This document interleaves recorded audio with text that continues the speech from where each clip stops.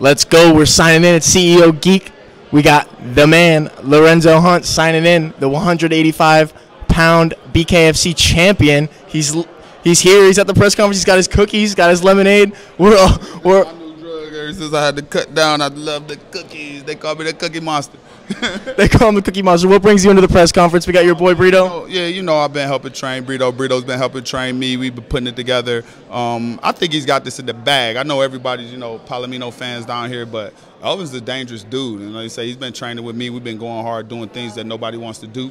And he's going to get in there and do what's got to be done. 100%. And you're coming in. You got the 3 belts. What inspires? I mean, I'm the champ. I'm the best in the world, pound for pound. Palomino claims it, but he got the belt in 1 fight. It took me 6. I was the #1 contender for 18 months.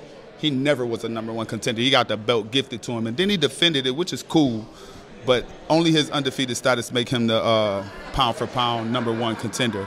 I am the best in the world. I've been through the trenches. I'm 9-1.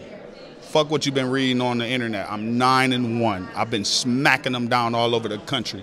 You understand? Nothing was gifted to me. No friends, no funny business behind the scenes. The contract comes, I sign it, I do the job. And when the contract don't come, it just don't come. So when we're looking at these guys that's walking around parading with the little shiny stuff and they think they're all of that, I got something for you, man. And same with Elvin. Elvin had to fight. He fought hard. That 5-fight win streak was not sweet. All them guys were bigger than him. All them guys were stronger than him. He bashed through that division, and now he's the 165 champ. This is the 165 division. Palomino hasn't been fighting those big, rough guys. I don't think Palomino could beat Caleb. Honestly, but Brito did, and Caleb's huge. So I'm surprised. I mean, I'm surprised everybody thinks it's going to be easy. 100%. So do we have a final prediction for how you think this fight pans out? After training with Elvin so much, I just know it's going to be bloody. I know it's going to be weird. They better put the best cut man in the world over there on Palomino's side. And I don't want to see it go to the judges, but I don't mind if it do, because I know that Brito has the cardio to smash mouth this man for 5, maybe 6 rounds straight. 100%. And what's coming up next for you? I know you don't like to call out any names. They kind of just come as they go. What's coming up for you? I mean, honestly, just think about it. I'm the top of the food chain. It's just like playing Mortal Kombat or anything. There's that guy at the top that you got to beat. It doesn't matter who you pick. Sub-Zero, Scorpion, you can pick whoever you want. Bring your ass up to the top, and I'm waiting. That's it. Certain somebody walked in here, sat next to you, had some conversations. You want to tell us a little bit about that? Oh, man, yeah, he's the cute little chocolate girl that that she slapped me one time and, threw a drink in my face. So so the Cuban assassin, he likes to kind of get up close to me and, cuddle under me and talk shit.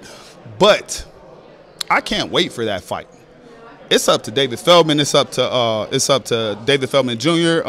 I've been campaigning for that fight since it happened. That's the only fight I wanted. I called him out about 3 times after 3 knockouts in a row. If you guys go back, every time they put the mic in my face, I called out Gustavo Trujillo, who was nowhere to be found. So I just kept kicking ass and kept kicking ass and kept kicking ass. Those that have been following BKFC know I posted on my thing. I said, okay, you left, you ran. Congratulations, you went to Bellator. I wish you the best of luck.